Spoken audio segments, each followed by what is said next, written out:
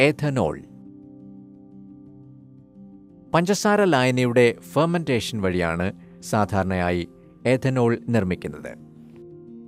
Yeast, bacteria, fungus മുതലായ സൂക്ഷ്മജീവികൾ ഉൽപ്പാദിപ്പിക്കുന്ന എൻസൈമുകളുടെ സാന്നിധ്യത്തിൽ നടക്കുന്ന രാസമാറ്റമാണ് ഫെർമെന്റേഷൻ.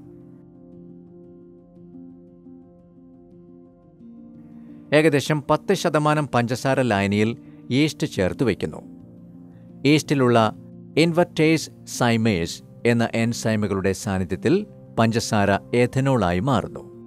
അതായത് C12H22O11 on reaction with H2O forms C6H12O6 and C6H12O6.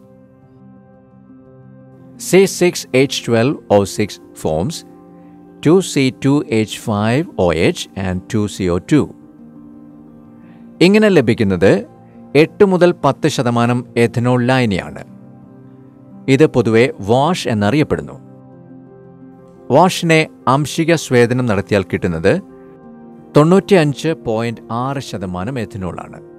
ഇത് റെക്ടിഫൈഡ് സ്പിരിറ്റ് എന്നറിയപ്പെടുന്നു.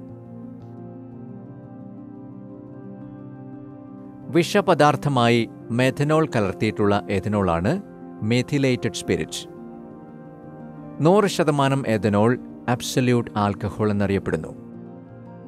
അബ്സല്യൂട്ട് ആൽക്കഹോളും പെട്രോളും ചേർന്ന മിശ്രിതം വാഹനങ്ങളിൽ ഇന്ധനമായി ഉപയോഗിക്കുന്നു. ഇതാണ് പവർ ആൽക്കഹോൾ.